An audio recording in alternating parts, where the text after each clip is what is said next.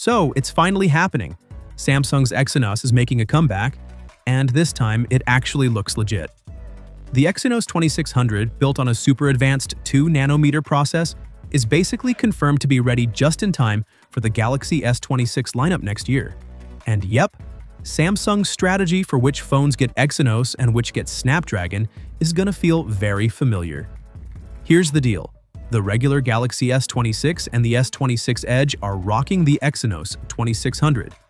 Meanwhile, the big boy, the Galaxy S26 Ultra, sticks with Qualcomm, specifically the Snapdragon 8 Elite Gen 2. But wait, there's more. Samsung's also bringing back its old split market strategy.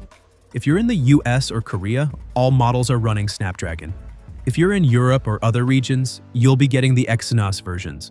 And yeah, I know, that's been controversial in the past. The thing is, this time around, the Exynos 2600 might actually hold its ground. Because of that 2nm process, it's not just efficient, it's scoring higher than the Snapdragon 8 Elite currently powering the Galaxy S25 series. That's already a beast of a chip, so seeing the Exynos pull ahead is kind of wild. Now, don't get me wrong, if you're the type who needs the absolute best, the Snapdragon 8 Elite Gen 2 is still your go-to.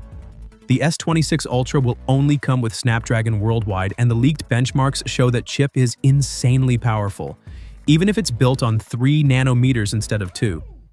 But honestly, I'm excited about this.